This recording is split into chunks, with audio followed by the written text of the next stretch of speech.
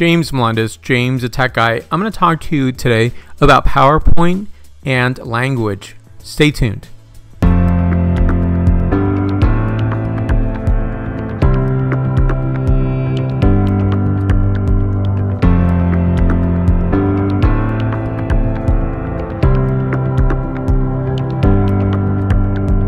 I think this is, for me, a lesson that I wanted to pass on to you that I learned, and it took me a while to figure it out. And this came about because I do share PowerPoint with people in different countries. I might have sent this to a French-speaking country. It came back partially in French, partially in English. And that was a problem that I noticed as I was doing a spell check. So, as you can see here on my screen, I have a study overview.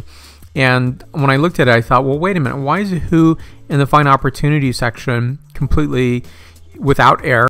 And then I looked at compare. Now that particular bullet point, everything was wrong, and I thought, what's going on here?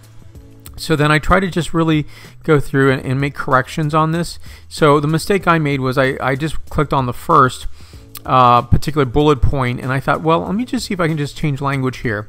And language, of course, was English. I thought, well, how is it that one changes, bullet point 1 and 3 doesn't change, but yet bullet point 2 changes? And I asked a person on the other side who sent me back the document, did they make any changes? They said no, they just reviewed it.